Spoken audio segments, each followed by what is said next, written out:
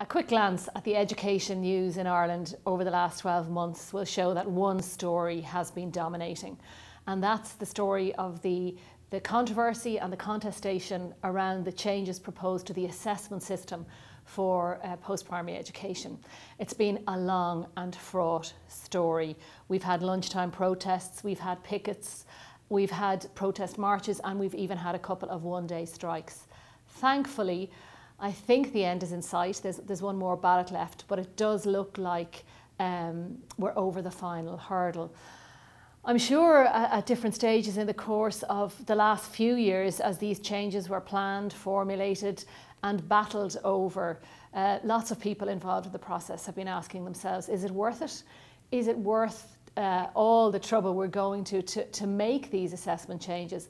I think from my perspective, going back into the system now to implement these and begin the process of supporting the passage of the policy into practice, these changes have been a long time in the making and a long time coming. I think for me the tipping point was, and I think the tipping point for political leaders, because I think if you're going to enter into that kind of a battle, you really want your political leaders with you. I think the tipping point was a longitudinal study of the student experience of post-primary education, and we learned many good things about students and their schooling and their enjoyment of schooling, the positive relationships that they formed in school, the strong links between schools and communities. I think they were all positive things about the system.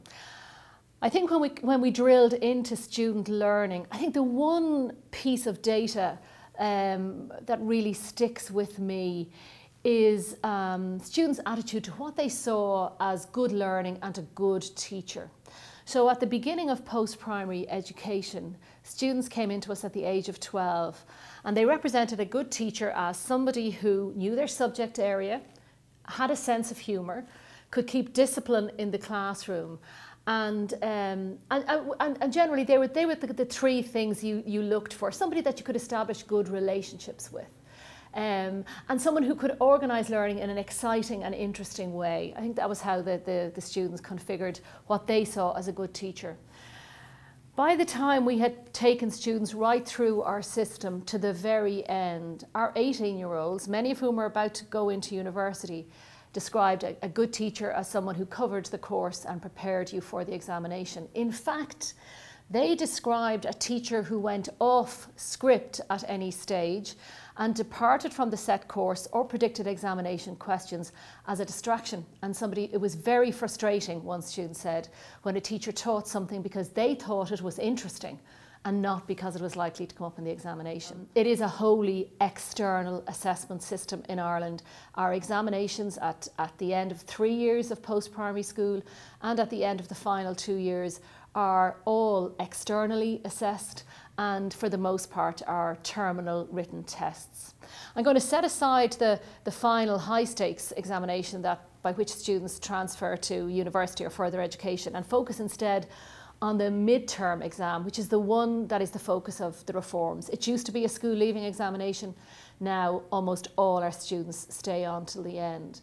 And what we have been proposing is changing the focus away from the terminal examination and into more school-based assessment, into different kinds of assessment events that could better represent student achievement, that would take the pressure off the terminal exam and perhaps preserve a different view of learning. Teachers in Ireland have long contested any assessment change on the basis that they represent themselves as advocates for students against the system and against the examination system with the students, and not as their judges. So again and again, I've sat across the table and heard teachers say, and with conviction, that I am not a student's judge, I am their advocate. That's a very powerful identity that teachers have in Ireland, and one that it's been a long, as I said, a long and fraught battle to try and challenge that. I also think it comes from a very particular view of the assessment process, but I think the downside of it is that the kinds of conversations and the kinds of assessment conversations that teachers have with students are dominated by examination performance and examination results. And I think both the teacher and the student and the learning, I think all three lose, because it means the focus is on what you need to do to improve your examination score rather than what you need to do to improve your work. We don't have conversations about the work. We don't have conversations about how the work itself, what constitutes good quality work. We only have conversations about what you need to do to score more marks. And that's not necessarily the same thing. I think a second downside is that those conversations tend to be one-sided, because the teacher knows the marking scheme and the teacher is the gateway to that information. But that it doesn't transfer to the student. So the student's concept of quality work, their own motivation to achieve that quality, I don't think that's well developed in our system.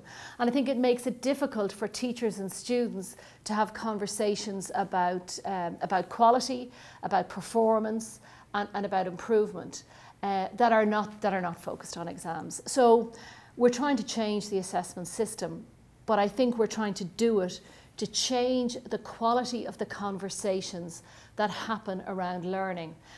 And I think we're trying to build up in our students a vocabulary about quality, a vocabulary about progress that is theirs, and not just the secret code of examinations that is held by teachers.